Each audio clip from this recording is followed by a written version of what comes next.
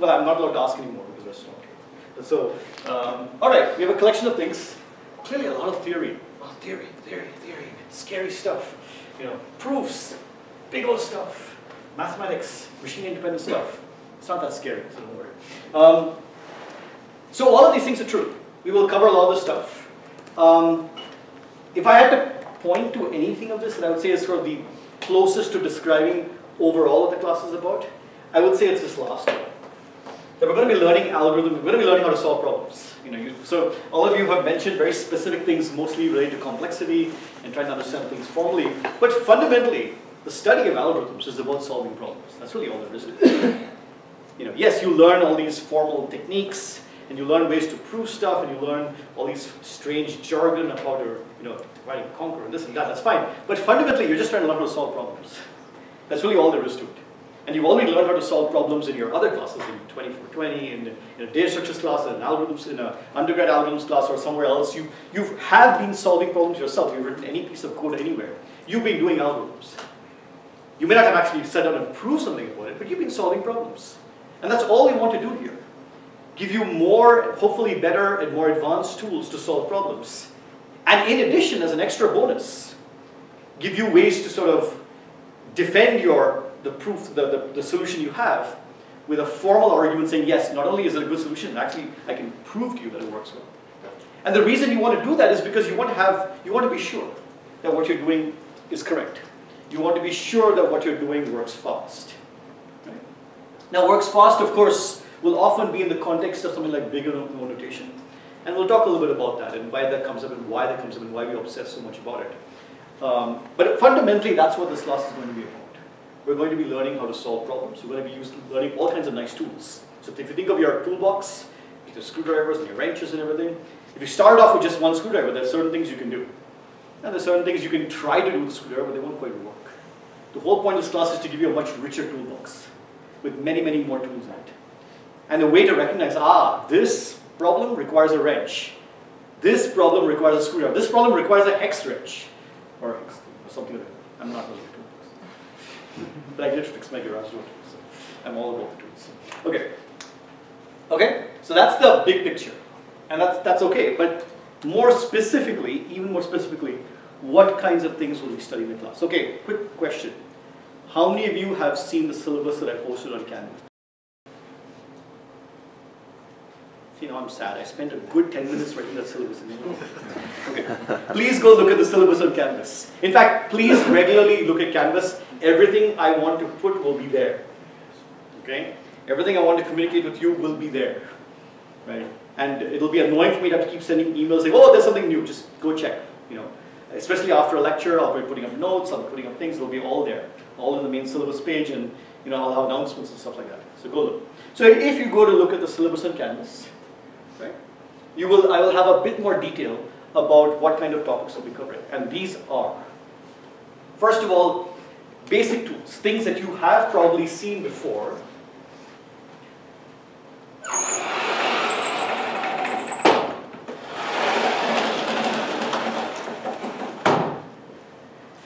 So if you've taken any kind of undergraduate class in algorithms, you've at least heard of or at least have some vague familiarity with things like recursion, divide and conquer,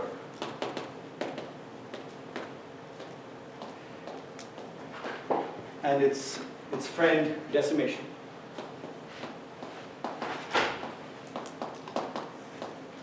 You have heard of greedy algorithms. Everyone loves greedy algorithms. They're like the Coke. They're like the Coke or other preferred soft drink of your choosing of algorithms. Greedy algorithms. Everyone loves them, and they're really bad for you in large quantities. Right? You've heard of this thing that you're supposed to learn in order to get an interview at Google. It's called dynamic programming.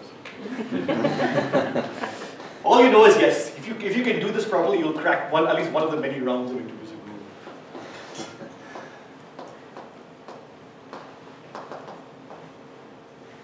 Then you have weed out classes in a course, right? In a whole curriculum, you have weed out courses. This is a weed out tool. If someone can't do this, that's an automatic sign there's a problem. And these all you've seen before. So what we're going to quickly review them, but with a bit of an extra kind of formal lens to them to try and understand at a deeper level, then to recognize that a problem is amenable to one of these tools, and when you might use it and how you might reason about why it works. Okay. We're also going to look at slightly more advanced techniques. Again, some of these you may have encountered, some of these you may not have. Flows.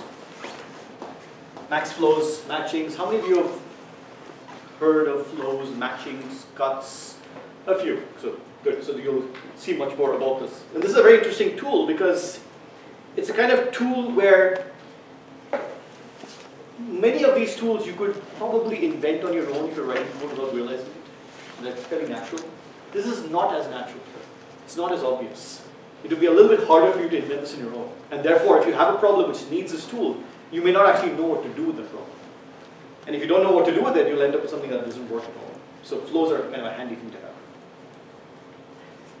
But of course, we live in the world of data, big data, data track, everything. Everything's all about the data, not about the algorithm, right? So if you're all about the data, there are many, many more things you might want to care about. And of course, there are lots of classes that focus on data itself. But even within the realm of algorithms, there are lots of tools that are much more useful when you're dealing with big data, lots of data, high-speed data, this, that, whatever you want. And these tools you probably have not seen before. And these are so the twin tools, the Laurel and Hardy, if you wish, or the other comedic pairing you might prefer. Randomization, randomness, and approximation. In other words, not giving the right answer and not even being sure that you've given the right answer. So it's like ways in which you can sort of not give the correct answer, but in a provable way. Right? I'm really, really sure that my answer is only 10% away from the best answer. This turned out to be surprisingly useful, not just because for some problems you have no choice. You have to give a kind of hazy answer. And so if you have to give a hazy answer, you might actually like to say, look, it's hazy, but it's not that bad. I can give you some kind of guarantees on what it is. And also randomness helps because randomness basically means you're allowed to toss coins in your algorithm. We're about 2 hours away from Wendover here. So we're going to go all the way to Wendover, at least in our minds, and toss coins to win. But in this case, we'll actually win. Wendover, you never win. No. So, okay? So we'll cover all those things. We'll also cover, just because I'm mean and I'm like that, we'll cover some complexity theory, some NP-hardness. Right? Because, if you banged your head against a problem for way longer than you should, it would be nice if someone would say, look, don't worry. There are like 5 gazillion other smart people who also banged their head against it. They're not going to get anywhere, so just chill. And that's basically the summary of NP-hardness. It's the social network of algorithms. I can't solve it, but none of my friends can either. And more importantly, it captures an idea that's very surprising if you've never seen it before. The idea that you can take a description of a problem and just by looking at that description of the problem say, aha, this is really hard to solve, without knowing anything else about it. That's a very bizarre notion, that merely writing down the description of a question can tell you whether it's easy to solve or not. And that's what we're going to do. We're going to look at how you're going to do that. It's almost magical. Then there's, of course, with all of these things, there will be a time, this will not cover the entire course, there will be time for special topics. We will definitely cover something which you may have heard of called linear programming. This is your gateway drug into all kinds of optimization, which if you do anything with data, you'll end up doing. We'll probably cover other topics as well, depending on time. Maybe it's a bit of what I call streaming algorithms, things that work really well with small amounts of memory on large data, or things that work while looking at small portions of the data. So surprisingly, if you have lots of data that you want to process, it's possible to look at only small bits of it and still come up with a good answer for what's going on with the data. It's possible to look at all the data in one shot but not remember anything you've seen in amnesia and still say good things about the data. This whole idea of sublinearity, doing things in sublinear time, sublinear space, or with sublinear resources of some kind, is something that's a big issue right now. And we'll hopefully talk a bit about that once we've built up some muscles in our tools. And some of these things will overlap. You can get some taste of sublinearity within the data mining class. You might get coverage of randomness approximation in data mining or in the theory of machine learning class and so on. So one of the things that is actually a feature, not a bug, is that you might see this material in a couple of different places when you go through your programming. Okay? And the thing that we focus on this class, of course, and some of you have alluded to this already, the thing that we focus on is the idea of proofs, right? The idea of being formal. And the reason we do that is for many reasons. One is that you actually can, if you can say something precise about the behavior of an algorithm, why not? Right, that's just gravy. It's an extra bonus if you can do that. And sometimes thinking formally about how to prove that an algorithm works the way you expect it to tells you ways in which it's not being designed correctly. The fact that you can't say anything formally about how correct it is means there's something wrong. So it's almost a diagnostic tool. And conversely, knowing how to prove that an algorithm is correct might actually also tell you how to design the algorithm in the first place. So there's a very complex synergy between designing and proving in a way that one doesn't necessarily come before the other all the time. Sometimes the proof comes first and the algorithm comes later. Sometimes the algorithm comes first and the proof comes later. And that's where things get kind of interesting. Okay. So we'll look at proofs of correctness. We'll look at proofs of performance. And performance doesn't just mean time. It doesn't just mean space. It could mean network latency. It could mean number of database accesses. It could be any kind of resource. In fact, one of the things that you may not realize about the study of algorithm design is that the resources we measure to measure how good our algorithm is can change. It used to be just time. It occasionally used to be space. Sometimes it's how many random bits do you use, because that's an expensive resource. Getting truly random bits is kind of a hard thing to do. Sometimes it's how much communication are you doing. So you have two distributed nodes that are talking to each other, and they can do what they want locally. They've got a hugely powerful system. But talking to each other is slow, relatively. And so how long does it take for them to talk to each other? Can you do things with a minimum amount of communication? And that's your resource, and that's what you're analyzing. So all these tools, divide and conquer, decimation, greedy, dynamic programming, flows, randomness, approximation, all of these apply even for those kinds of questions. Any question where you have a resource and you want to optimize the resource is where these things come into play. It's not just runtime. Okay. And hopefully, towards the end, we'll be able to sort of show some examples of how you might think about more general problems. So in other words, what we're getting in this course is a rich mathematical framework for reasoning about computation in general. Right? Reasoning about the complexity of computation, complexity broadly defined. Reasoning about the correctness of the computation, correctness broadly defined. And that's what you will get. So this is how it's different, say, from an undergrad algorithms class. So you're just beginning to get used to these ideas. Here we're going to go deeper and deeper into it. Okay, so when you come out of this class, you will be not just a user of the tools, you'll be hopefully more proficient in these tools. And you may not actually remember any of this stuff. I will be very happy if you remember some of these things. But even if you don't, hopefully you have some tools at your disposal. And the next time you see a problem, you'll say, okay, I have these tools, let me go back and flip through my notes and apply on them, and maybe something will come of it. And that'll make me very happy. And someone comes back and says 6 months later, oh yeah, I actually tried that one little thing you mentioned in lecture 3, which you said was boring, and it worked. Everything. And people have come back and told me this. Okay? All right. Any questions?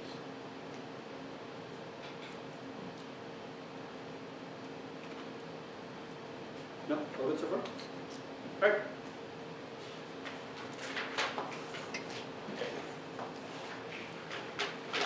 So then, well, let's start the lecture. So we're going to start, of course, with the most sort of quintessentially computer science notion, the most basic notion, the thing that in some sense defines the field of computer science, recursion. Specifically, we're going to look at recursion in the context of algorithm design.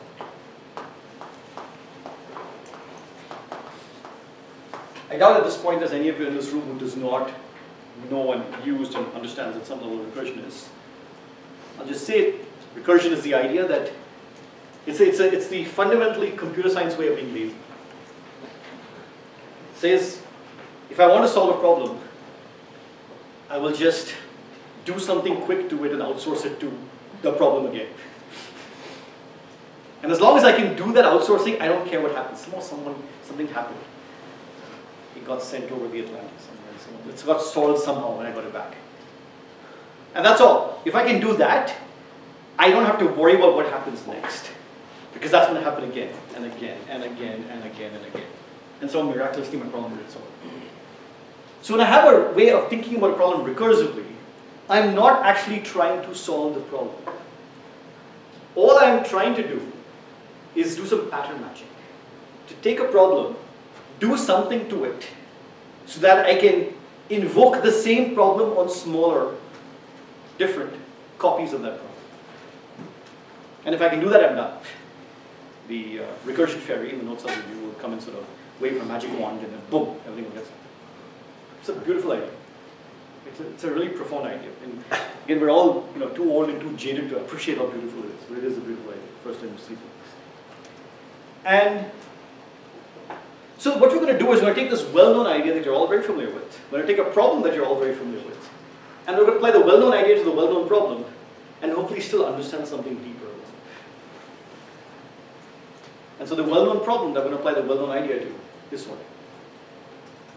And again, I fully understand that all of you have seen sorting algorithms and know all you need to know what. The point is not that. The point is to understand in a very structured, easy context how to think in this dividing order. So you want to sort a bunch of numbers. So you have numbers 1 through n, a1 through an.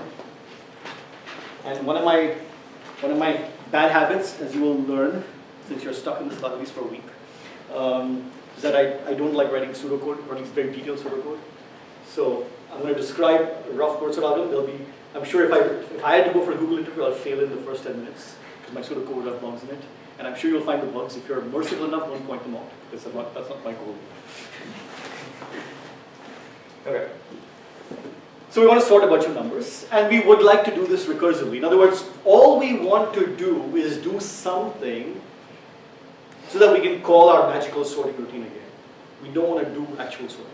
That's just too much work. Who wants to do sorting?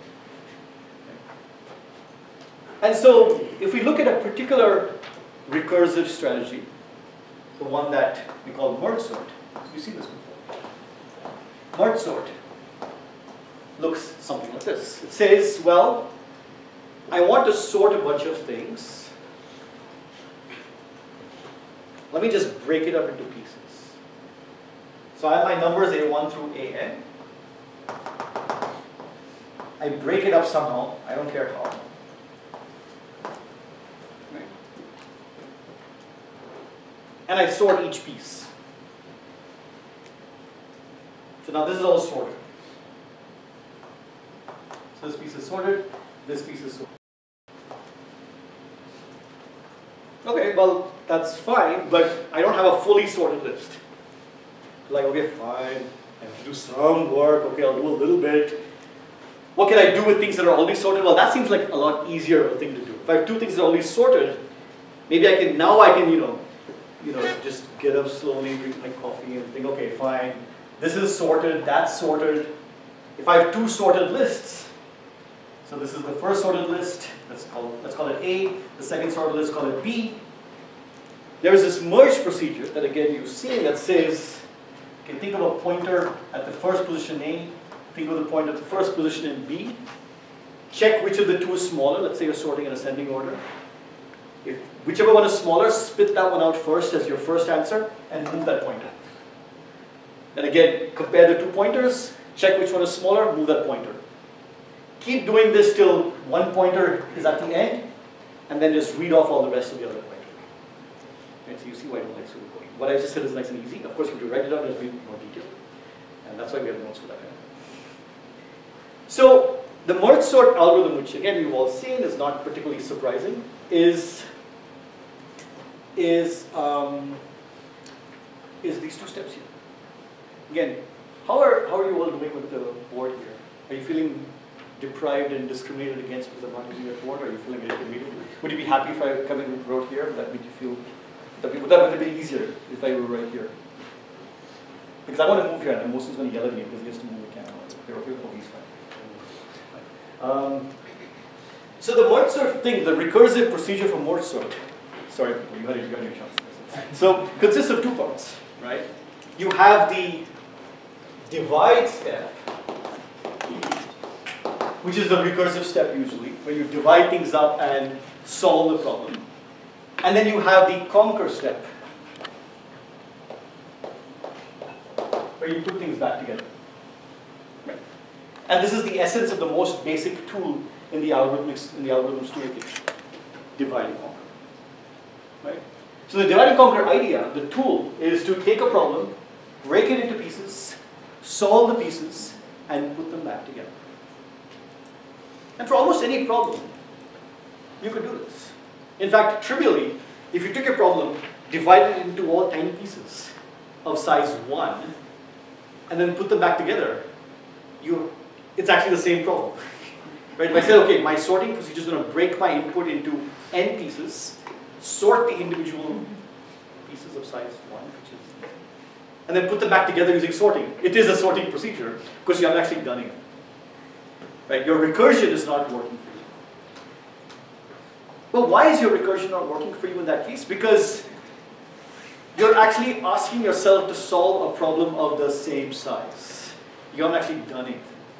The hope in this divide and conquer is that you're asking yourself to solve a smaller problem, and then a smaller problem, and then a smaller problem, so that eventually you get to a problem that actually is really easy to solve. So you take again, in this very simple case of merge sort, you have your input of size n, you're going to solve two problems of size n over 2, or something else. Actually, I didn't even say what I should solve. Let's say k, and n minus k, right? I don't know what I'm doing. So I have k and n minus k, and then again and again and again. Eventually, these will get down to single-sized problems, which are easy to solve, and then your recursion rolls back up. Right? So, and this is where the whole interaction between proof and algorithm comes in.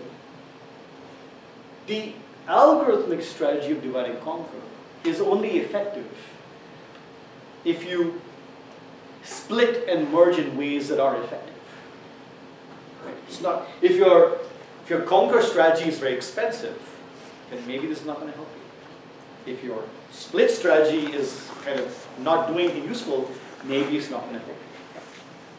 So the thing that makes divide and conquer actually work as a useful tool for algorithms is in the details of how you do the split and how you do the merge. Right?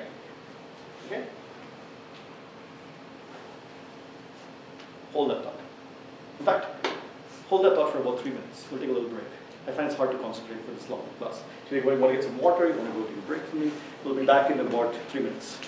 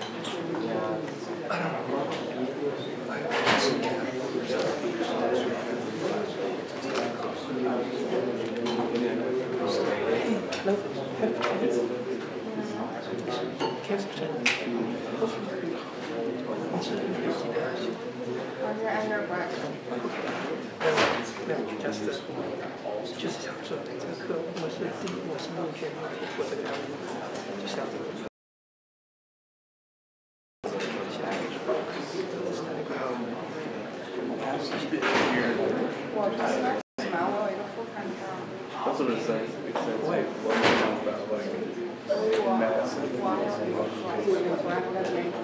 crazy stuff. So like I was thinking about taking 5100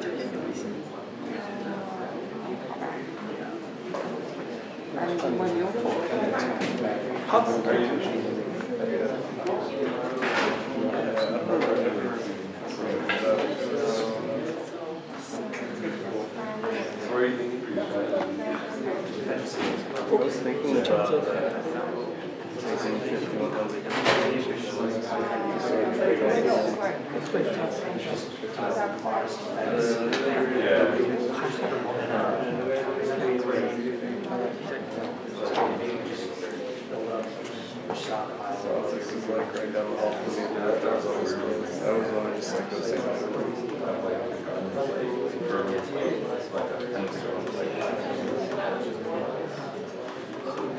mostly frustrating. I think we have to cardinals. Yeah, we did it. I didn't think it was going to help me out.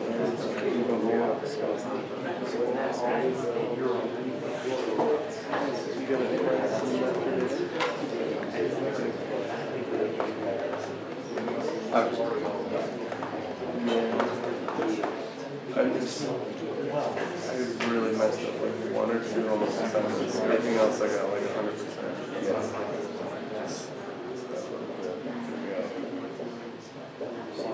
It was a really helpful class. For the data analysis work, really good.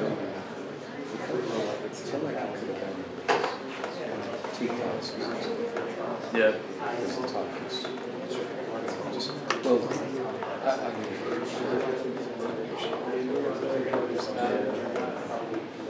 I wanted to spend more time on like SVD and PCA kind of stuff. Yeah. But I think if I had that linear algebra foundation, so that's why I wanted to take it this semester.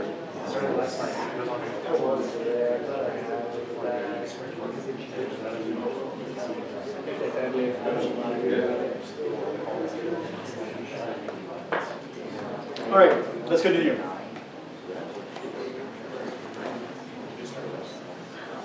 Let's take another example. Another example that is again probably very familiar to all of you, and it's just there to sort of help us take this pattern and apply it to that problem. The problem we're going to look at, what is the problem? I give you a sorted list of numbers in the symbol, and you want to find a particular element, or determine if a particular element is in the set or not. All of you have probably implemented or used some implementation of binary search at some point in time. So again, the input here is I have an array, again, A1 to AN, with the assumption that A1 less than, let's assume they're unique for now. So they're all in order, and you're given a query. So let's call this set S, is some element X, some number X, you just said, in the set or not, right? You want to find it. Of course, if you do this query multiple times, you'd be a bit more clever, but let's say we just want to do this once. How do we think about this problem recursively? Again, you probably know the solution for this problem, but we're going to take that solution and sort of reinterpret it in a recursive manner. So the recursive idea would be to say something like, well, we want to solve binary search on a set of size n with a query. Maybe all we really want to do is solve binary search on a set of smaller size with the same query. Okay. And so one way to think about this problem is there anything we can do to narrow our search space somehow? Right? So we can ask the same question but in a smaller set. And so one way is to say, well, since this array is sorted, we know this information is being given to us. That might tell us something. Because if the array is sorted and we say, is X somewhere here, somewhere, then we kind of know, once we check a particular element, which way we need to go. Right? So although binary search is not always framed in the context of divide and conquer, it's really a more special case of this thing called decimation. It's still the idea that once you do something, compare X to some element of the array. So you say, pick some element K, is X greater than or less than or equal to AK? Based on that, you know where you have to look. If X is less than AK, you have to look here. If it's more, you look there. If it's equal to it. You have now reduced your problem from binary search with n elements in the query to binary search with some fewer number of elements in the same query. We have a recursive algorithm. We have divided the problem up. There's no necessarily conquer step here, it's a null step, but it's still an example of a paradigm. Again, the recursion theory gives you the answer, and at that point you're done. You don't have to do anything else, you just give the answer. So in both cases, the trick to designing the algorithm is to not try to solve the problem. First, let's try to solve the problem. That's not your goal here. The goal is to merely try to reduce the problem size in some way. so that you can do something. And then once you've reduced the problem size, you've got some answers. Maybe you asked a couple of questions to your recursive oracle. You can somehow combine the answers and so on. And whether this is going to be correct or not, whether this is going to be effective or not, are some things we have to figure out. And that's what the formal part of the solution is. But the idea is very clear. Just do it recursively. So how do we reason that such a thing is correct? And it turns out for these kinds of recursive algorithms, they're very easy way to check if the thing is correct. If you have a recursive algorithm, you need a recursive proof. And the most elementary recursive proof we've seen is a proof by induction. Because what does a proof by induction say? Proof by induction says, well, we want to prove it's true for all n. Let's assume it's true for all n prime less than n. That's my recursive step. Assuming that it's true for all n prime less than n, let me try to now show that it's true for n. This is the conquer step. Induction is a divide and conquer algorithm in disguise. In other words,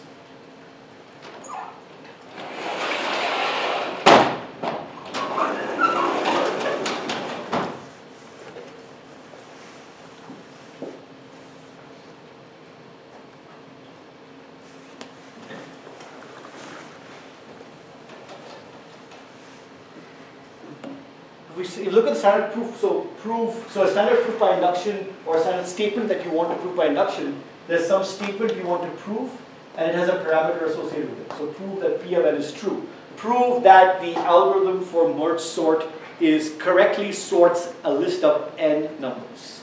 So that's my P of n. So let's say that this is merge sort correctly sorts all lists of n numbers. This is the statement whose truth you want to verify. And the parameter there is an n. So the induction proof says, well, we have two things, right?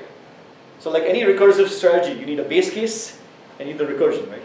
So the induction base case is what? Is it true for 1? If you have one element, well, of course it sorts. Then may not be very interesting. What about for 2? Is it true for 2? Sometimes the base case is, you need to choose the right base case, otherwise it doesn't help you with what you want to prove. So base case of 2 says I have 2 elements, I split them up, trivially sort them, and I compare them now. These are my 2 lists. I output the one that's smaller. Well, this is correct, is going to be the correct answer. So we've established that P2 is true. This is my recursion base case, or my inductive base case.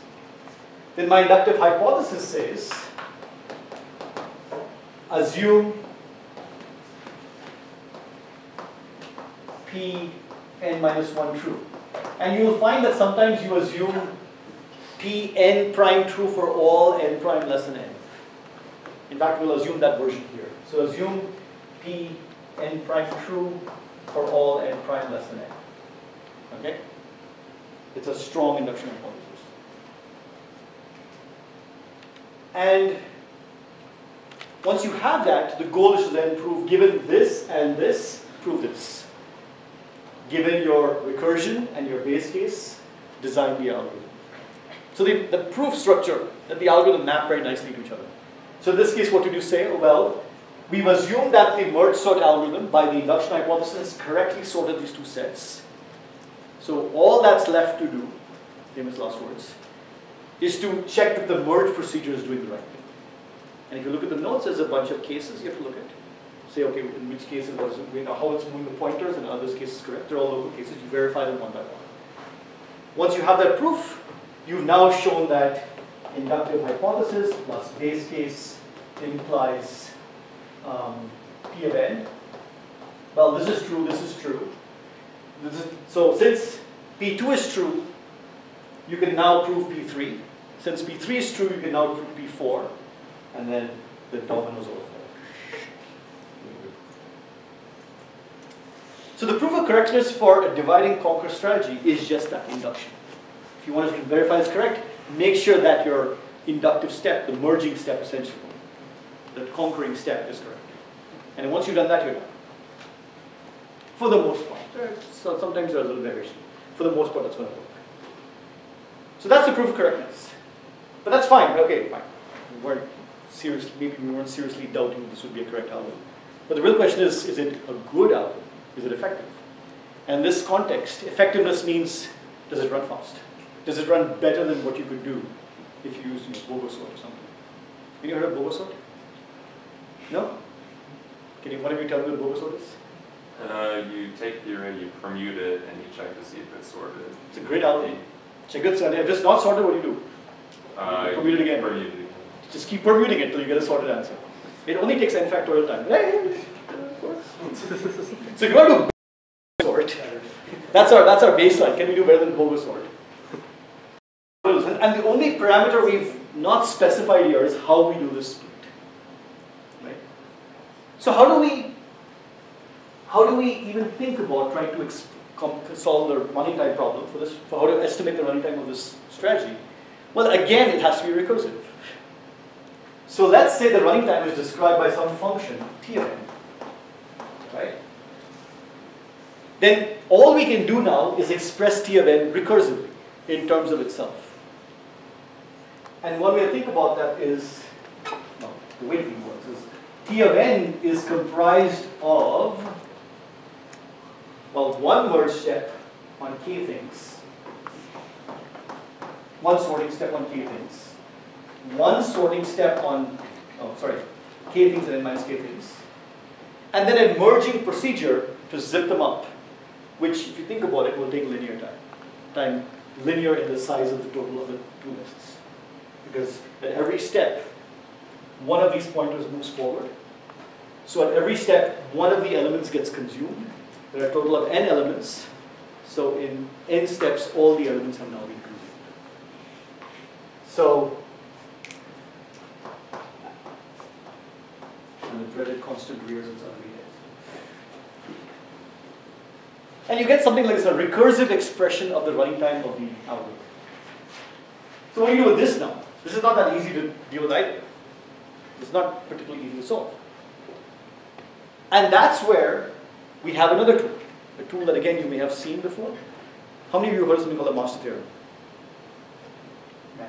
Master theorem? Okay, put your hand up high. Way high. How many of you can state the master theorem? So you've heard of it, but you've forgotten it. Good. I was going to ask how many of you can prove it, but then the hands will get tended. So it turns out, luckily enough for us, that there is another tool we can use that we can take and go, here, running time, stamp, boom, done. And that's really nice. Because what that tool does, right, it doesn't just give us a way to analyze the algorithm. You stare at the tool long enough, you stare at it long enough, and it tells you how to design an algorithm as well. It's really cool. Okay? So it's not just a way to analyze, it's a way to tell you how to design. So let's stop for a second. Let's do the same thing for binary search. Again, for binary search, if you want to think about the correctness of the procedure, what you're saying is that assume that if X was in my subpiece, I would have found it. Was the way in which I decided to go look at that subpiece correct or not? And so your proof says, well, in the base case, I have one element, either I see it or I don't, it's correct. In the general case, assume it works for all small subsets. Now what I'm doing is I'm going and looking at some element saying, okay, am I more, less than, or equal to the element? Since my array is sorted, I know that if my query is less than an element, I have to go to the lower side. And I know from the induction hypothesis that I will correctly get the answer here. So my overall strategy is correct. If I have to go to the higher side, again, it's a smaller set. And I know that my induction hypothesis guarantees I'll get the correct answer, so I'm overall correct. If it's the same thing, I got it. In all three cases, my induction hypothesis combined with what I'm doing guarantees me correctness and I'm done. But again, in binary search, the next question would be how do you get a running time argument? And again, there you could say, well, the query time is the time it takes to answer the question on a list of size n, right?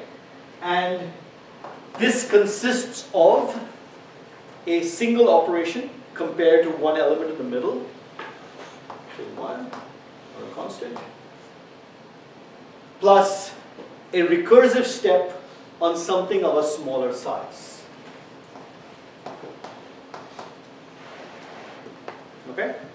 So just like I got here, I got an expression for the running time in terms of the same function with smaller values attached to it. Here again, I have an expression for the query time in terms of the same function taking the smaller value as parameter. Yes? When really trying to analyze these algorithms, though, wouldn't it be important to know what parameters are really being needed in this algorithm? You know, for merge sort, as an example, what memory is being allocated as part of that analysis, because that would make a huge difference. So the question, so the game in algorithm design always is, tell me what you want to analyze first, and then I will analyze it for you. If you shift the goalpost on me, we have to start again and do the analysis. My single analysis I did for your first question is not going to handle the sort of product drift as you sort of ask other questions. You're going to have to redo the analysis again. If, for example, you're worried about merge sort, right? You could say, what is the space requirement of merge sort? Right? And even that I can express recursively. I can say, the space requirement of merge sort to sort n items, right? If I implement the algorithm in a particular way, saying I sort this, I sort that, will consist of the space requirement to sort this, and the space requirement to sort that, if I'm not reusing space, plus the space to store the merge sets, should be this. So you'll get this. So once we have a tool that can analyze these kinds of expressions, we can analyze space, we can analyze time, we can analyze disk access, we can do whatever we want. But we have to decide up front what is the quantity we're trying to analyze. And that's why I said time is not the only issue here. Think of this as a generic tool for any kind of analysis, any kind of dividing function. Yeah? Okay, good question. All right. So it shouldn't come as a surprise to you that anytime you have a divide and conquer strategy, you're going to get something that looks like this. Because it's recursive by nature, your expression for your running time is going to express itself in terms of itself for smaller values, if you've done this right. So we already have a hammer to do correctness proofs, the induction argument. So we need a hammer for the bounds, and that's going to be the mouse.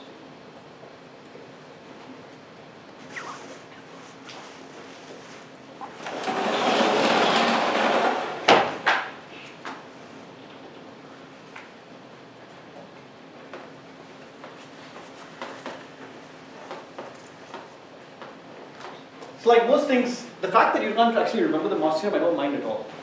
Because memorizing these things is not really useful. What I would like you to learn is how to derive it from scratch yourself if you need to. Because that's more important. It's more important to know where the theorem comes from than to just sort of memorize a bunch of symbols and say, okay, I hope I can remember these symbols later. Okay? That's what we're all about in this class, and we'll get a deeper understanding of things. So the idea of the Moss theorem is, as it turns out, a succinct way to capture the behavior of such functions that are defined recurrently. And to understand where the theorem comes from, it's helpful to understand what these things actually look like. And as always, what will be interesting to look at is a good way to think about this is in the form of a tree. So let's think of our merge sort recurrence right there. So we said, so these are called, I should have said this, these types of things are called recurrence relations.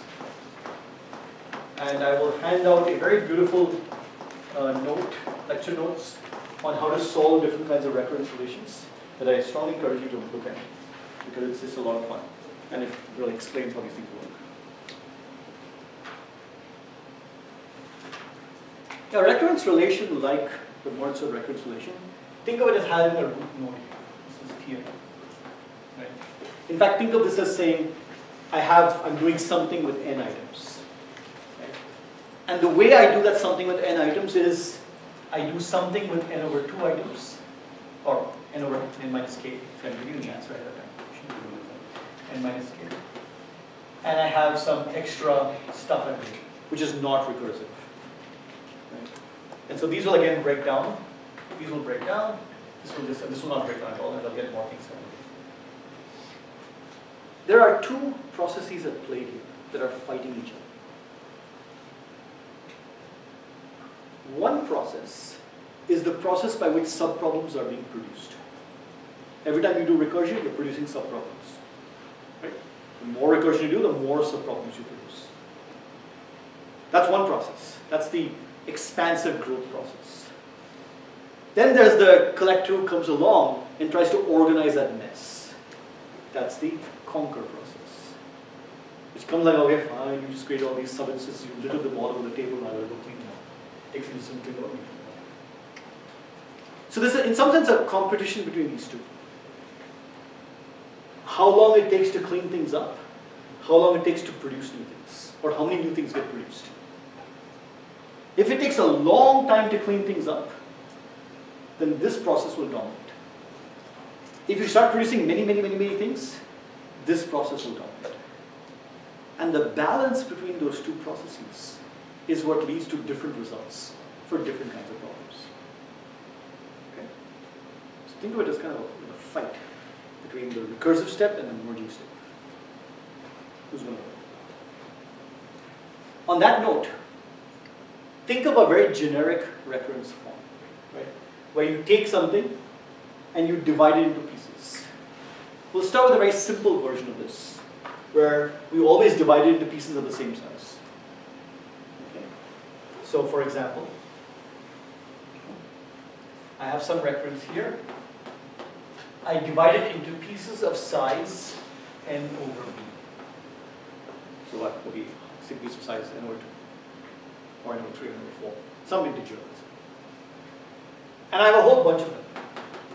I may have b of them, or I may not. I may have more, I may have less. So in general, I have some a of them. Okay. If a is less than, so if b is 2 and a is 1, or b is 4 and a is 3, it's almost as if you're breaking them to pieces, but you're not looking at all the pieces. If a is more than b, it's almost like you're looking at pieces over and over again, because they're overlapping. All these things can happen. And then, in addition to all those pieces I'm breaking myself up to do recursion, there's some kind of merge conquer step, which takes some other time, which is, let's say, g. This is what my recursive procedure looks like. And if you think about it, if I set, k to be n over 2, and set this to be whatever, n over something, I will get a recurrence of the form that fits in this framework. Okay?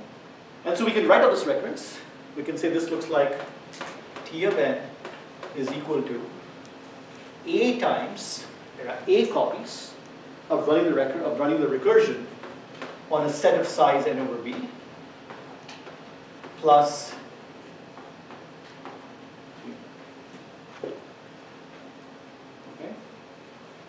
this is my thing that I want to solve. Okay? All right. Now, what's going to happen here? So let's start writing this out. So remember the a of these things.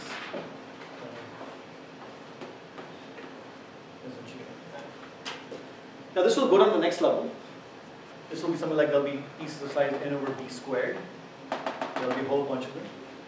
Each of these a pieces of size n over b will break into a more pieces of size n over b squared.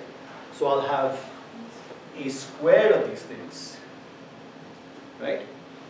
And then I will also have to merge them up, right? So there are a such blobs. So I will spend a times g of n over b, right? Because I can do that merge step for each of these blobs here.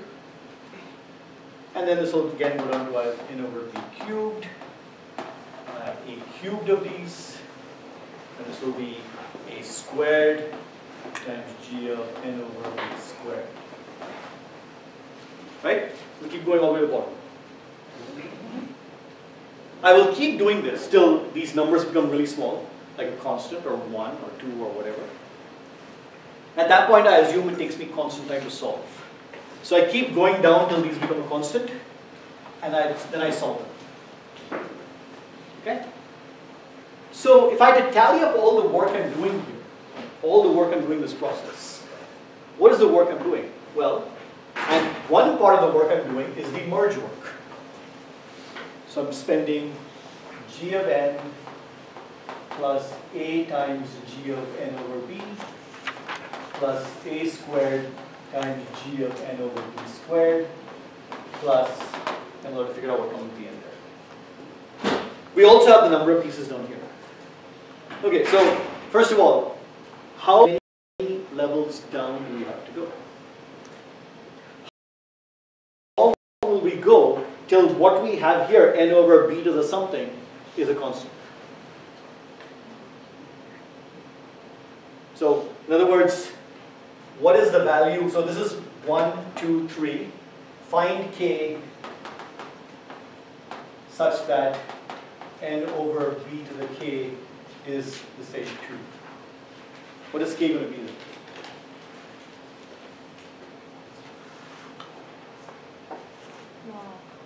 Let's make it 1, just make it even smaller. What's it going to be? Assume things divide through and blah, blah, blah. We'll just pretend, we'll ignore those issues for now, what divides what. So what is the value of k? Anyone?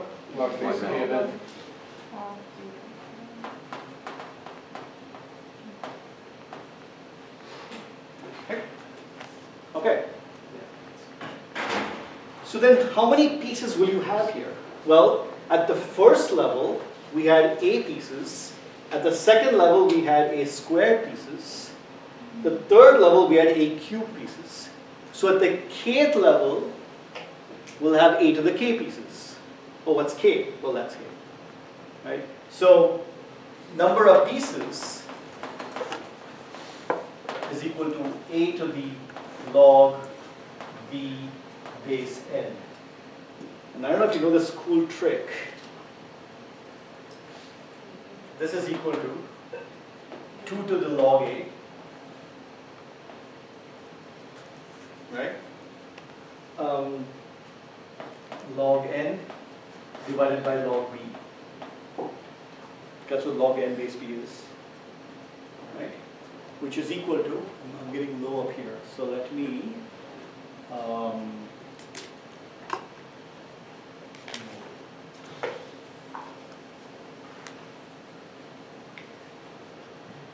so this becomes 2 to the log n times log a divided by log b. I just vary these multiplications, which is equal to n to the log a base b. Okay. It's just a more convenient expression for this. So remember we said we were fighting. We were having this fight between the number of pieces we were generating, which we know how much it is, and the amount of merge we were doing, which we know how much this is. Right? So this is going to go basically like, so the merge step, so this is the number of pieces, the merge step is going to be g of n plus a g n over b, all the way down to n to the log b base b of a, because that's a to the k, g of 1. Right? So these two pieces are fighting.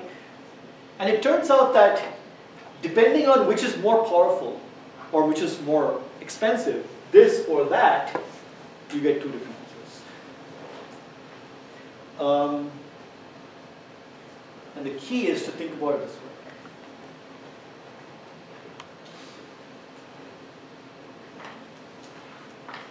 So this expression is kind of hard to understand. Like, what do I do with this? I don't know what G is. It's kind of weird. This is where your best friend in the world is the geometric series. How many of you know what a geometric series is? I've seen one before. Okay. The geometric series is a summation of the form, or a set of the form, let's see, what's the best way to write it? So it's like, look at this. A times r, a times r squared, a times r cubed. Something where things are, there's a constant term and there's a multiplicative term that keeps going up. Right? And you're often being asked to do things like sum of a r to the I is equal to 0 to n. Okay? This is the geometric series. An arithmetic series is where things increase arithmetically. So you might have a plus r, a plus 2r, a plus 3r, and so on. Right? That's an arithmetic series. So this is a geometric series. The cool thing about a geometric series is that there are really only two possible answers for what the sum looks like. Either r is more than 1, in which case these numbers are getting bigger and bigger and bigger and bigger and bigger, and only a last number really matters. Everything else doesn't really matter. Or r is less than 1, in which case these numbers are getting smaller and smaller and smaller and smaller and smaller, and only the first number matters, not the rest. So let's take a simple example of that.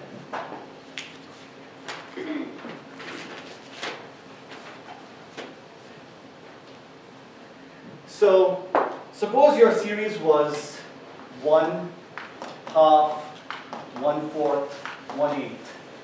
So a times r squared, where a is equal to 1 and r is equal to half. Right? You've probably seen this kind of summation before. You know what the sums to? The sums to 2. If you let's go all the way to infinity, it'll sum to 2.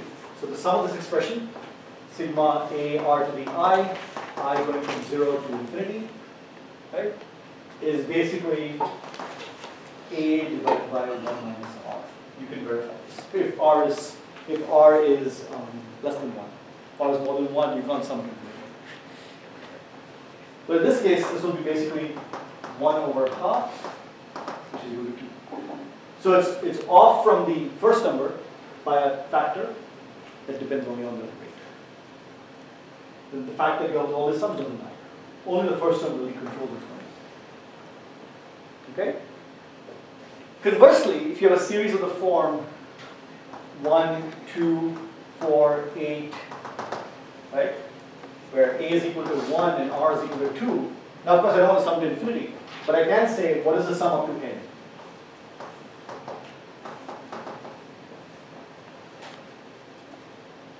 Anyone have seen this before? No, this is.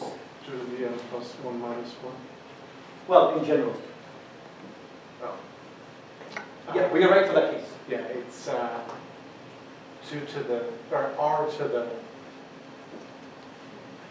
n plus 1, quantity minus 1. Yeah, so look at this.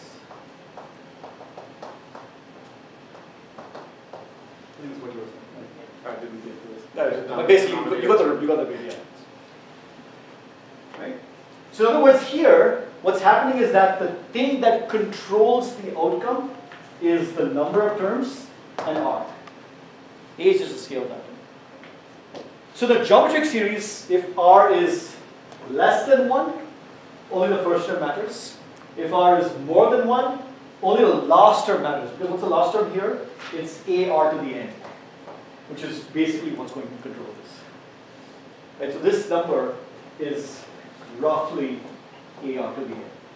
Why? Because this is r to the n plus 1, this is r, and we get it. So the geometric series, one of two things happens. Either the last term dominates or the first term dominates, depending on the scale. So now let's look at this. Okay? This is going to decide the conclusion of this war for us, at least for the Marshall theory.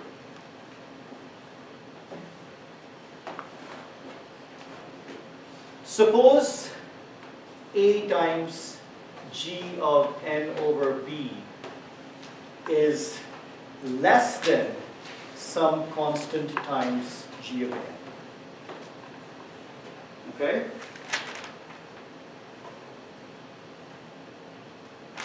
Where C is less than 1. You can do this as long as one of these two things. Better than. Okay? So there's some constant strictly less than 1. So that A, G n over B is less than or equal to that, to G of n. Okay? In other words, suppose that doing things with n, the merge step with n, is a lot more expensive than doing A merge steps with N over B. This merge step is way more expensive than this, up by this constant factor. If you now look at this expression, this whole expression is less than this plus C times Gn. So I just wrote that down. And then you can apply this again to the C squared Gn, C cubed Gn, C to the 4 Gn, and so on. What you get is a geometric series where C, your R, is less than 1. Okay? And then it turns out only the first term matters. Okay? The second term doesn't matter. And T of n is equal to some constant times T. So what this is saying is very bizarre. What this is saying is that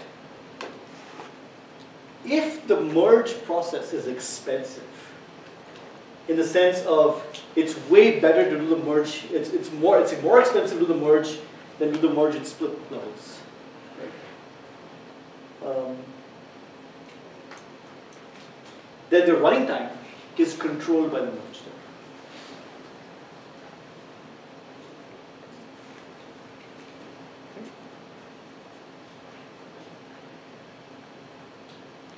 In other words, this is dominating all the expression.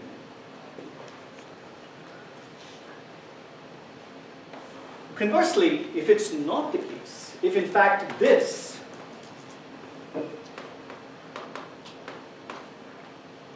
some other constant,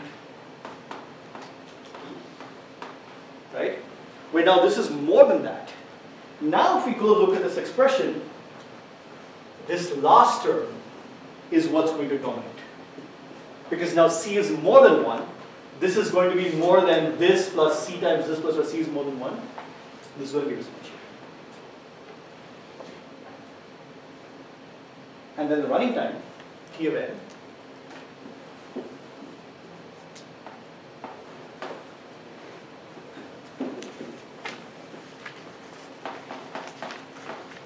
is going to be controlled by the recursion.